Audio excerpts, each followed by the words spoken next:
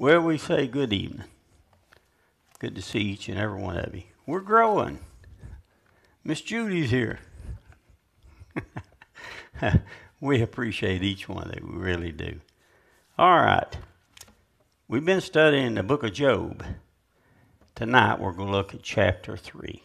This is a very, very important chapter because Job and his friends had sat for 7 days and nights without a word.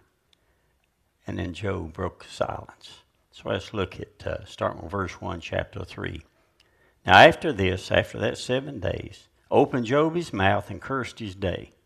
And Job spake and said, Let the day perish wherein I was born, and the night in which it was said, There is a man-child conceived.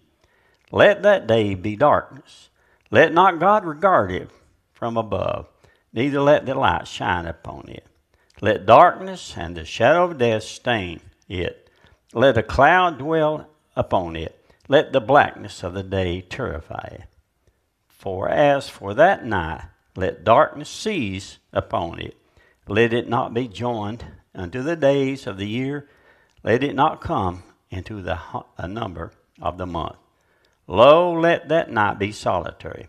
Let no joyful noise come therein. Let them curse it that curse the day, who are ready to raise up their mourning.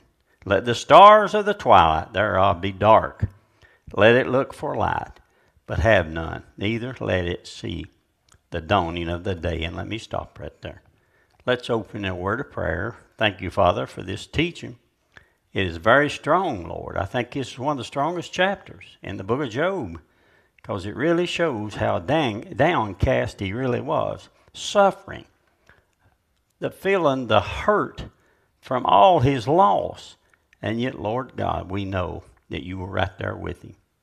Job wasn't alone, just like we are not in our hard times. So I pray, help us to understand this, and we praise you and love you. And it's in Jesus' name we pray. Amen. How much can any person take without really getting down in the gutter that Job was in? Think when everything is taken away from us. Maybe we had a wonderful life like Job did, and all of a sudden it's gone. Job didn't understand it. See, we have been given what went on in heaven. The way the devil came and he asked God to let him strike Job. But God laid the conditions. Can I tell you something? When you hurt in this life, your God is going to lay down the conditions. And it's going to be for your and my good because he's trying to train us on something. He's trying to show us what true life is all about. Now, this chapter has been titled Unhappy Birthday because Job curses the day of his birth, but he did not, catch this please, he did not curse God. Even his wife tried to get him, curse God and die. Job said, I'm going to stay with my God, but I don't understand it. Why was he even born? Why did God even allow me to take the first breath? I should have died in childbirth. I should have not even been thought of. But God says, Job, be still and know that I'm God. Folks, the devil is our enemy. He will try everything in his power to down us, to get us to curse God, to get us to walk away from God. But the true Christian that's got their eyes upon God, hey, they're going to stay with God. They're going to stay right with God because he is our only way. It don't matter what comes along. God is still with us. He's still our God. And he's looking for the best for us. So, will we trust him? Will we do as Job did? Will we say, no matter what comes my way, I'm going to stay with God? His wife, why do you retain your integrity? Curse God and die. You reckon there's people out there in the world that does that? Something hard comes along, something maybe sad comes along. Well, I'm through with God. I give him a try and it ain't working. Wait on God. Wait on him. to act. It may take time. But God, He's out for the good of His people. But He's not complaining. He just don't understand. Why can't I just lay down and die? You know, when life gets so tough, so hard, well, I'm sure there's all kinds of people like to say, I would just like to die. But God says, wait on me. Just wait on me. Let me show you the goodness of God.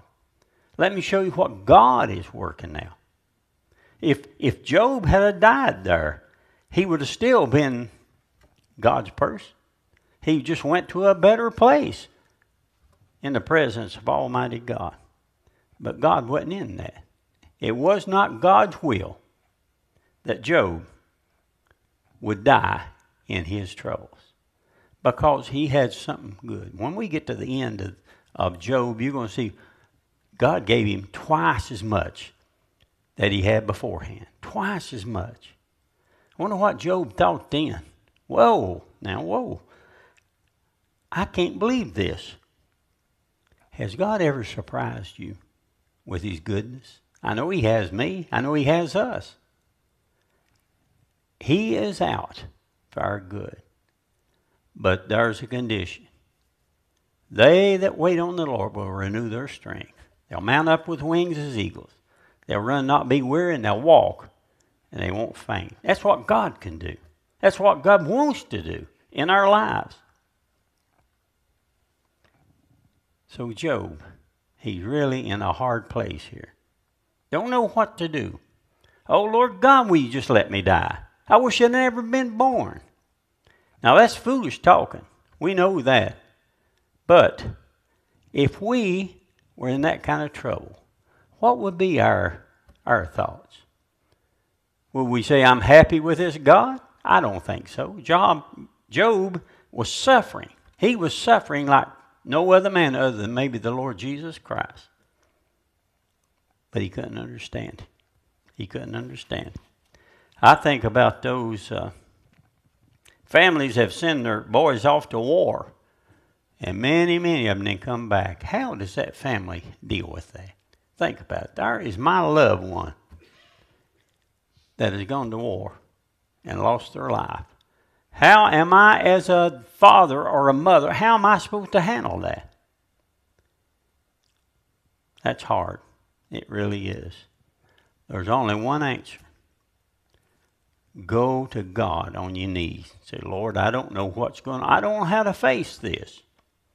But I know you are God. I know that you're out for my good.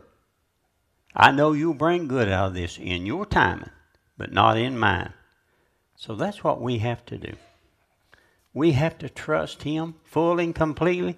Everything that we do has to be done in faith in Almighty God. He mentions that at death He would be at rest. That's an out. See what He's saying? I just wish I could be in death. I would rest then. I would lay in that grave or wherever, and I wouldn't have to worry about all the things I'm going through. God says that's not a way out. And Christian, that's not a way out for us. Either we're going to follow God or we're going to follow our own path. And it'll bring harm and hurt other people. So we must trust God. No more pains. If I can die, just no more pains, no more troubles. You know, God's still in control. I don't care what we go through, hardships, hard times, losses, God is still God on the throne of heaven. And He's still looking for the very best of His people. Do we understand God all the time? No. We can read His Word, but you know, it's when you get in those hard times that the verses and chapters of His Word just jumps out at you. Been there and done that. Don't know why, Lord, I'm doing this, but I'm going to learn from it. And another thing, in our hard times, we can grow in our relationship with Almighty God. When everything's going good, do you know you're more apt not to grow than if things are hard? Why? Because we're trusting ourselves. Everything's good. God, I love you, but that right now everything's so good. I don't need you. Oh, but that's the very time we need Him. That's when we need to look up to Him. Go back to verse 10. He says, because it shut not up the doors of my mother's womb, nor hid sorrow from mine eyes. Why didn't I die in childbirth? Why died I not from the womb?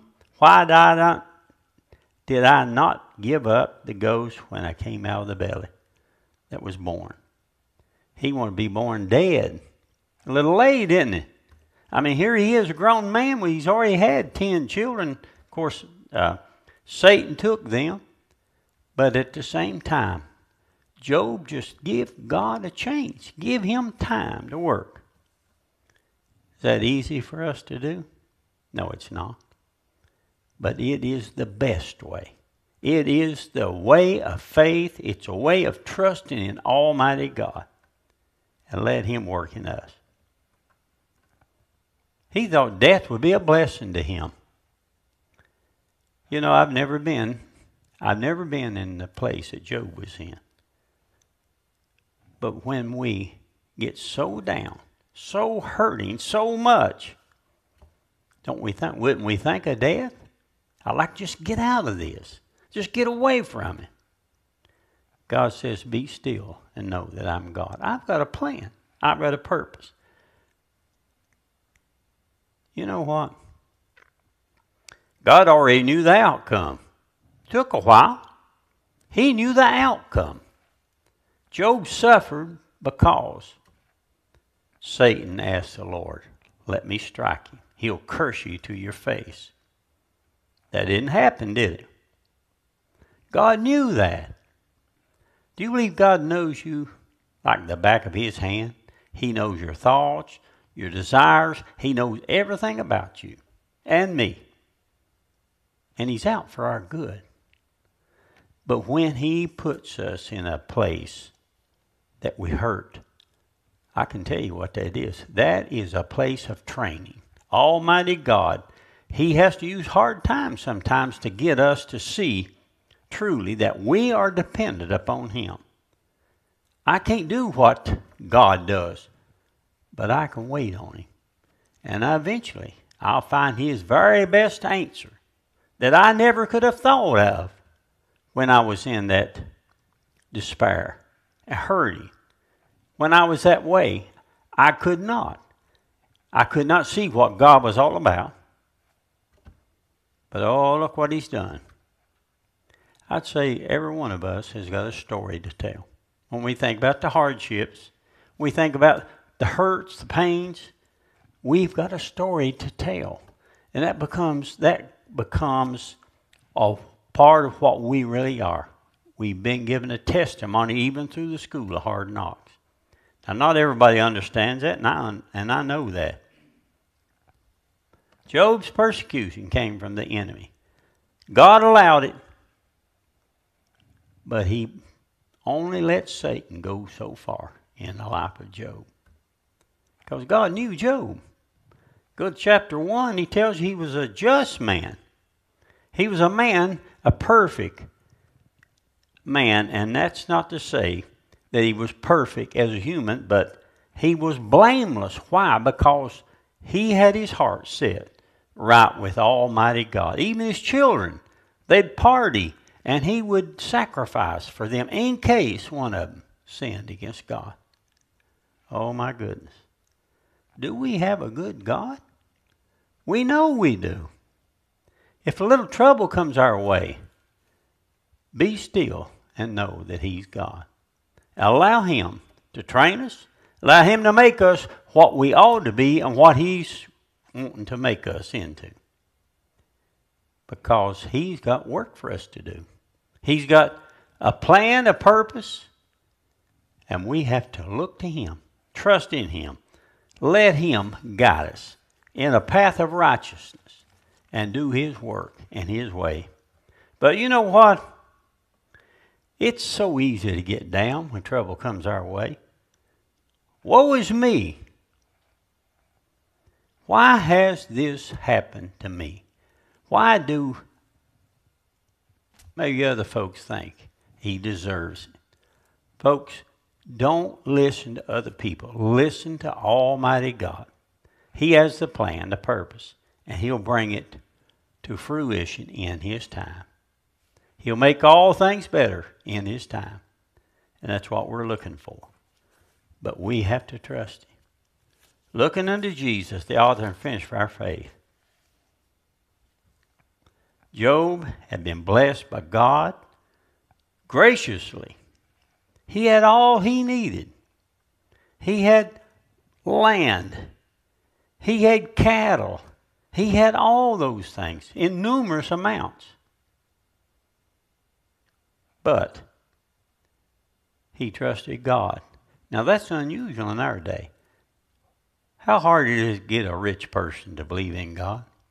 I'm not saying that there's not some. I'm just saying people put their faith, their trust in money. Will they trust God? Why do I need God? I've got everything I need. Oh, but they're setting themselves up. Because God will require our sins to us. We have to face it. At that judgment seat of Christ, or that white throne judgment, all men will stand before Almighty God. Job had a deep connection with his God. He loved God. He served God. I got a feeling he trained his children in the ways of God. But now, did they follow that? Now, God let Satan take those 10 children. Oh, that had to be hard for Job. Think about that. 10 children. If we lost one, that'd be terrible, wouldn't it? 10 of them. But Job did not curse God. Boy, his wife wasn't any help either, was she? Curse God and die. You're not going to get Job to do that. Because he loved and worshiped his God. And that's what we all need to do. Folks, the closer we live to God, we'll be more apt to be attacked by the devil. He is anti-God. He don't want us to follow the Lord God, but he wants us to be broken, curse God, say, I'm through with God. But where will that lead? Well, if a person's not a Christian, it'll lead to total everlasting destruction. But God, He is merciful. He's a loving God. He wants the best for each and every one of us. But we have to walk with Him.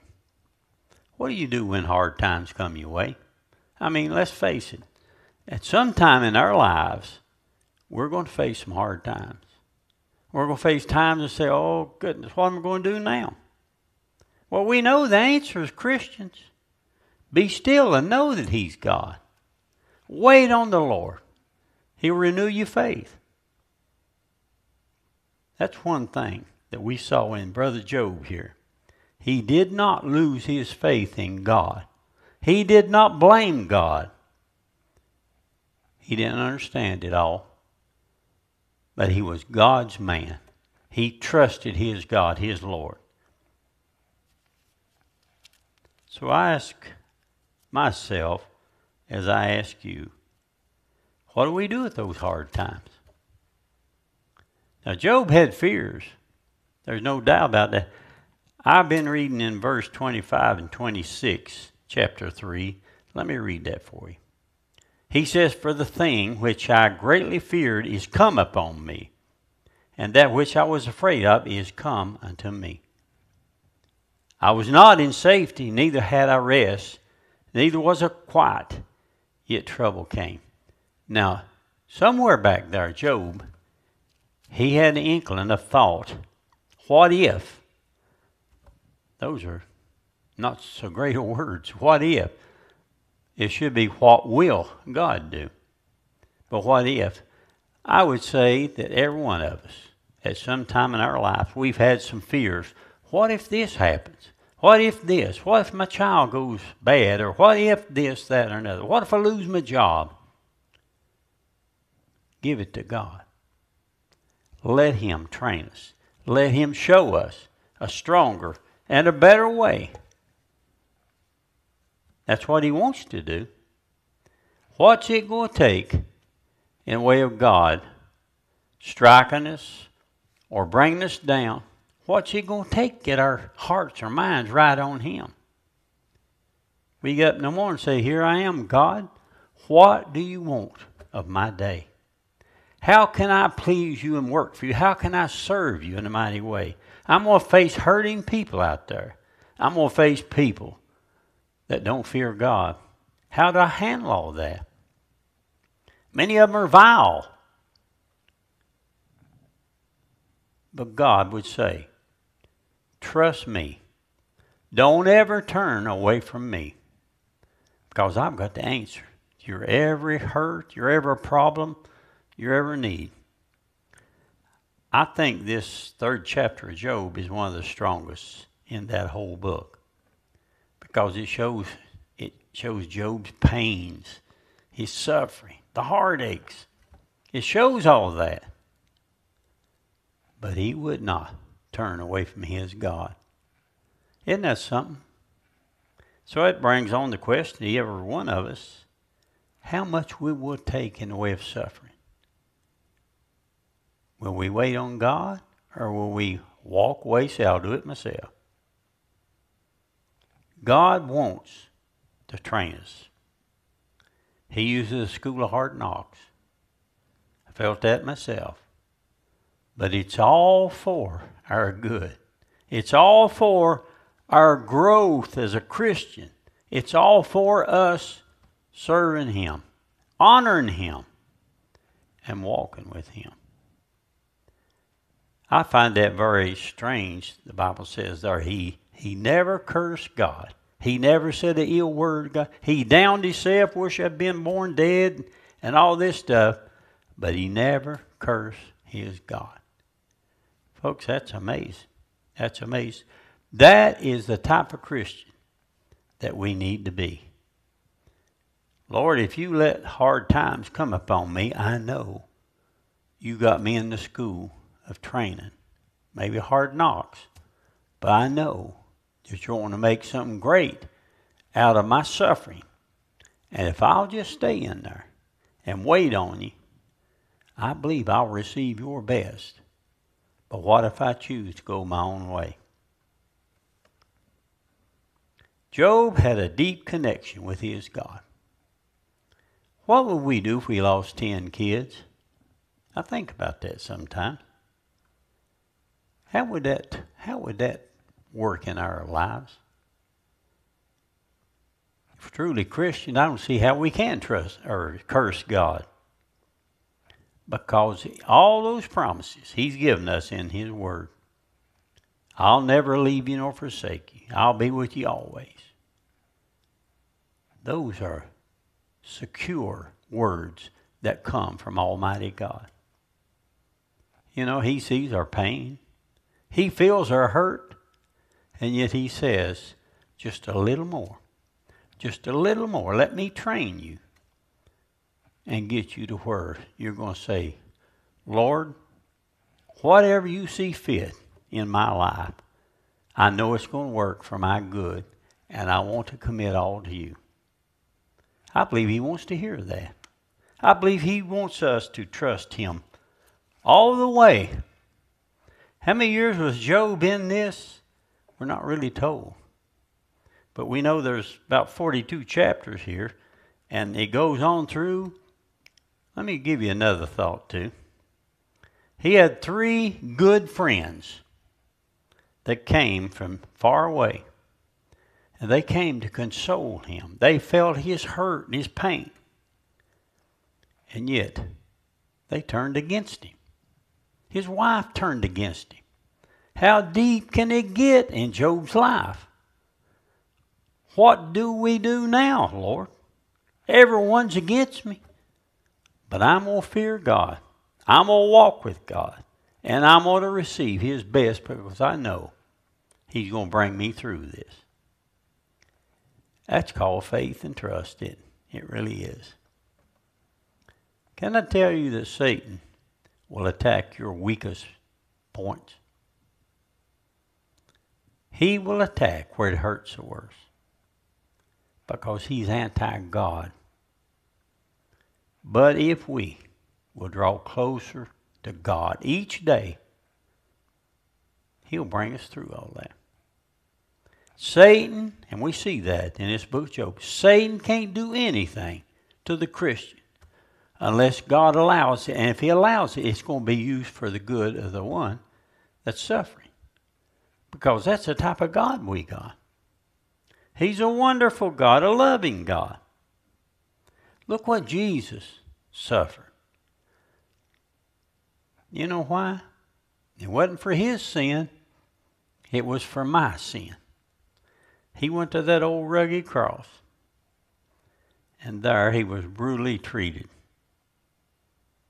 Marred, his face, probably wouldn't even have known he was a human, the way they treated him. And yet, he bore my sins on that old rugged cross. Folks, that's deep and that's real. What he went through for me. What if we could have been there on that day? What if we could have seen what they did to him? Jesus Christ. How would that have touched our lives, our Christian faith? Would we say, I want to curse God and die? Or would we say, Lord God, I thank you for your payment for my sin, because I'm a sinner, saved by grace, but I have to fail at times. But I do know this.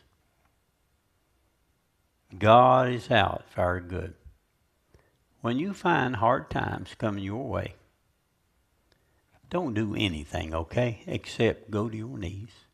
Don't let things or people draw you away from God. Go to your knees, confess all to him, and watch how he works. You'll find God working on your behalf. But if we follow the crowd, say the world, we're going to go against God. So we have to put all faith and trust in God. People you meet every day on the streets or wherever, not all of them are that way. They think they can handle their own problems, but they can't. We're too small for the problems of this world. That's why we need Jesus to train us, to grow us, to make us into a useful vessel for service for the King of Kings and the Lord of Lords. If we'll do that, we'll find God's best in our lives, our families, because he's a God of love. I'd like to speak to those on Facebook, YouTube, whatever means you're tuning in. And what you've heard here tonight, what you've seen of what Job, so much in despair, and yet he would not turn from his God. He would not curse his God. Maybe even if it led to death, he's not going to curse God. Why? Because God is a loving God. He's a merciful God. And he wants the best. If you're going through a hard time right now, why not give God a chance? Why not pray and say, Lord, I don't know about life. It's just got me down. The first step, believe on the Lord Jesus Christ, and thou shalt be saved. That's what the Bible says. So close your eyes and bow your head, and let me lead you in a sinner's prayer. You should pray this. Lord God, I know I'm lost. I'm without Jesus. I'm undone, unclean. And yet the Bible tells me, if I will only call upon the name of the Lord, I will be saved. With no doubts, it's a promise that you've given all mankind. So you pray that prayer. Come in my heart, Lord Jesus, and save me. And folks, if you'll pray that prayer, he will not turn anyone away. Because our God is a mighty God. He's a God that wants to save this rotten world. So if you prayed that prayer, let me assure you that you are a Christian. Because he said if you call upon his name, he'd save you. But make sure you tell someone. Tell us if you will. We'd like to be able to help you in some way, and that's what we're here for. And you pray that. In Jesus' name, and let me close out in prayer. Father, we thank you for this time, Lord. This study on Job is very in-depth. Lord, it shows us of a person that went through such hard times, and then he stayed with his God. And thank you for that. That's a real testimony to us. What we can expect and what a great God we have. And we thank you for it all. And we pray that in Jesus' name. Amen.